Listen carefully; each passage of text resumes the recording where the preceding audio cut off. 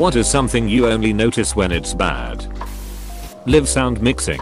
No one looks at the sound booth guy gal until their mic feedback. Heck, it's been a movie cliche for years. The bad or newcomer bands have mixed feedback just to signal the audience how bad they are, lol. Or every scene in any show or movie when someone uses mic they test to see if it's working and it feedbacks every time. As a live sound engineer, it's huge pet peeve of mine. The dust that collects on the floor trim in the house. I know it's bad when I see the huge dust bunnies in the hallways next to the trim. Your back. I sometimes catch myself thinking about not feeling any pain in my back and try my hardest to truly appreciate the fact that it doesn't hurt and I can function like a normal human on this day. In November 2017, I was rear-ended by a guy doing 70 while I was stopped. Broke 9 ribs, my shoulder blade, and my sacrum. I have low back pain every damn day. Those days when I get the I seek pain med mix just right and I get a reprieve are magical. City government. Brakes on your car. Nothing like slowly pressing on the brakes as you approach a red light to hear the demons scratching on a chalkboard. One time I was driving my father's car, but when I pressed on the brakes nothing happened and the car crashed. I was driving by myself, so I had no actual proof that the brakes didn't work. Both of my parents insisted that it was my fault, and they just would not even consider the possibility that it was the brakes. I should mention that I wasn't injured, and I hit a rock which was big enough to stop the car. A lie. Tap water, air quality, basically infrastructure. We take it for granted, but it takes 24/7 maintenance. Electricity, water, roads, food distribution, internet, etc. You only notice when the roads are bad because they have not been serviced, when the internet is slow, when the grocery store has few supplies, when the water is funky, when the power goes out. Considering like 3/4 of my city is out of power, heat, and internet right now due to 2 ice storms, trees, power lines. This is quite true at the moment. Audio sync to video. Absolutely horrendous when it's off by just a fraction of a second from seeing the mouth move to hearing the sound, or hearing the sound before the mouth moves. Similar to this, when the closed captions are also off by a sentence. I use CC to fill in the gaps of what I didn't hear properly, and seeing the mouth move separately from the audio, and then trying to read the captions that do not match and keep track of what is going on is headache inducing. Your appendix. Film editing. I recently became friends with someone who is attending film school. She opened my eyes to things I wish I never knew. Now every time I watch a movie I just notice all the bad stuff, and it ruins it. I always notice these, and I forget the technical name. But making sure an object is in the same spot through different cuts. i.e. if a coffee cup was full and handle was on the right side. The next day of filming, making sure the coffee cup is full and handle on the right side. Tap water. This is why I'm glad I'm back on well water that's not really hard water. I grew up with well water and the short time I lived in town I could not stand having to drink city water. Heck, even the local Chinese restaurant I cannot stand their rice because it always tastes like the over-chlorinated city water. Subtitles. When you reuse to seeing subtitles you rarely notice them when they're accurate. As soon as they're bad, it's hard to focus on anything else. Subtitles are a huge problem in Spanish because most media that gets translated to Spanish has 2 dubs, one for Spain and one for Latin America, but they usually only make the subtitles for the Spain one, and you end up with subtitles saying completely different stuff. It makes me go bonkers, and is one of the reasons I learned English. I also didn't know with translations they can potentially change entire lines of dialogue. In the French movie Adele Blanc Secretary there was a line where a guy basically say the letter J like as in Jardin, which I know now as garden, but the subtitles change it to J like Jaguar. The problem with that is Adele responds, "Oh, I have always wanted one of those," which makes you think, okay, that is odd. I know the character is a tad eccentric, but that is odd. But my French friend said about garden and that they changed it, and it made perfect sense that the character would want a garden because she lives in an upper floor Parisian apartment, but the subtitles changed it because they mention the letter J and you do not spell garden with J. You only notice plot holes and inconsistencies when a film is bad. A good movie with plot holes can be forgiven as long as it does not break your immersion in the story. When a bad movie loses you, you tend to look for other things to focus on besides the story. Hence nitpicking. You only notice plot holes and inconsistencies when a film is bad. A good movie with plot holes can be forgiven as long as it does not break your immersion in the story. Yup. Raiders of the Lost Ark has a ton of really bad strange plot holes. Did he really ride a submarine the whole way? But it's awesome. So things are forgiven. I will address that specific plot hole. It was a WI submarine.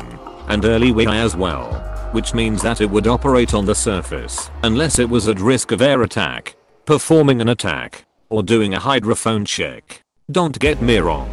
They should have submerged at some point. But it is a possibility that they didn't. The bigger question is why the heck didn't the bridge crew see him? Abuse. Everyone asks why someone would stay with an abusive partner, but 99% of the time the abuse comes in spurts and the rest of the time is fine. Abusive partners aren't abusive all the time. Trauma bonding. It's a real bitch. The good times are great, but the abuse is temporary. The ebbs and flows with the abuse and love. It's soul breaking. Too. I think we reconditioned to want it too. A love story doesn't make an interesting movie unless there's drama, death, danger, etc. I find myself thinking a lot, well, maybe someday I lines love someone like that again, but it lines never be as exciting as it was. Some combination of media and our own thrill seeking wants something exciting over something healthy. Once you've had that intense trauma bonding, it's hard to snap out of it. Some combination of media and our own thrill seeking wants something exciting over something healthy. That's what a lot of people have been conditioned to believe is normal. One of the reasons I had to give up on a former friend was her wildly unstable relationships. She alternated between abusive guys ones she could push around. Romance didn't feel real to her unless turmoil was involved. I just could not stomach the drama anymore. Your nose when you're sick and congested.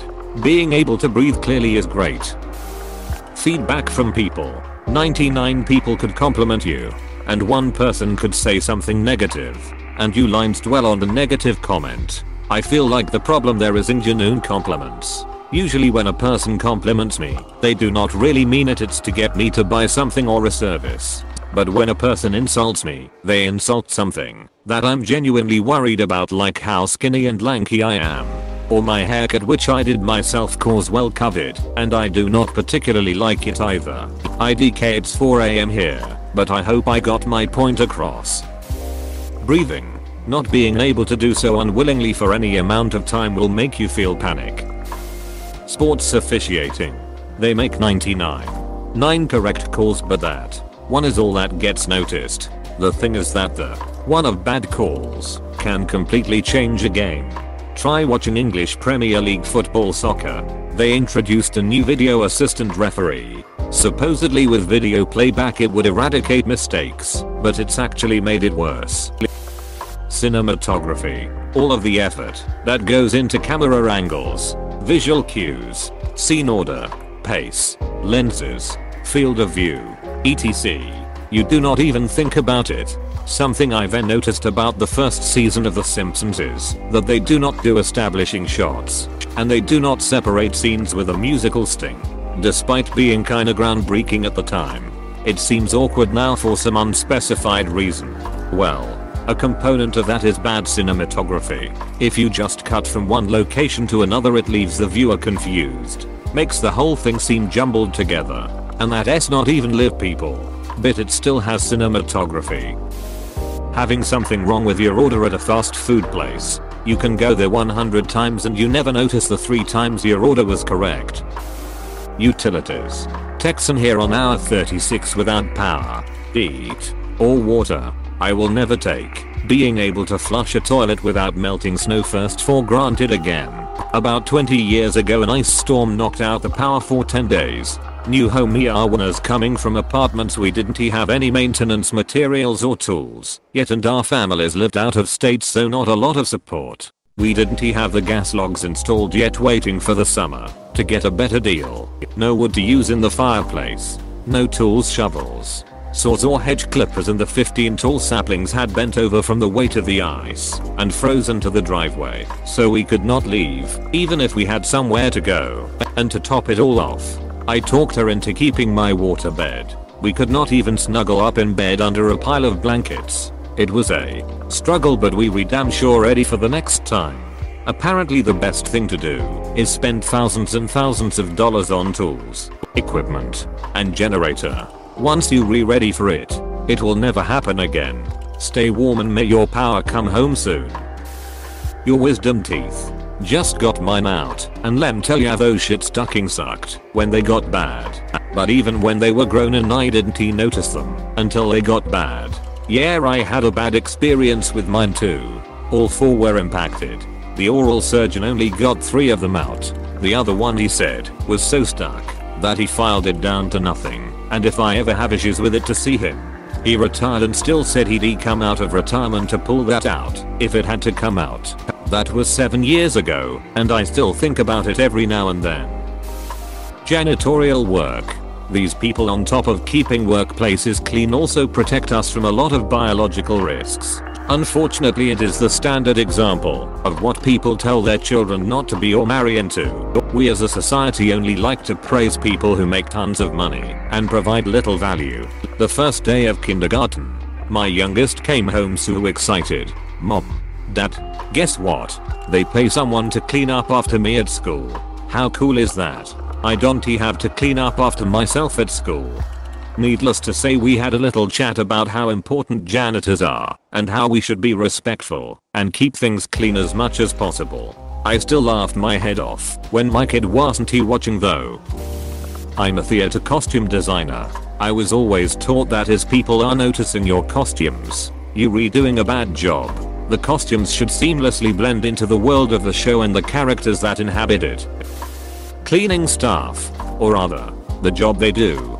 Go into any restaurant and see how people leave their tables. There is always some crumbs left, at least, and most people do not even care about how they leave the tables. I worked in a kind of housekeeping job once, cleaning the tables in my workplace's break room after weeks, and after I overheard people saying I do not do anything, I decided to really not do anything.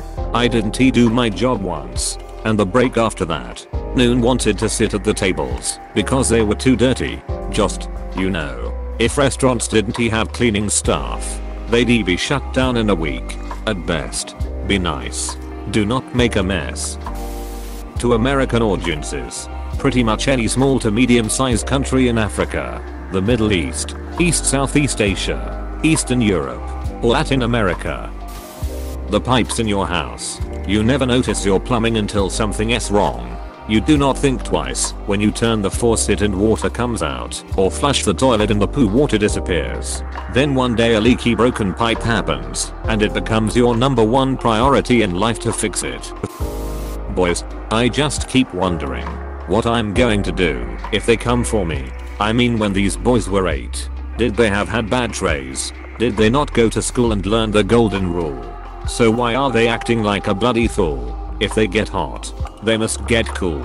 I think everyone should heed caution and remember, bad boys, what you going to do? What you going to do when they come for you? Cops is filmed on location with the men and women of law enforcement. All suspects are innocent until proven guilty in a court of law. Crowds in general. You notice them either when you are speaking to the said crowd like a politician, or when you feel too lonely in one, that you decide to take a glance at the people around you minding their own business, while you would be drowning in your negative thoughts. Thanks for watching.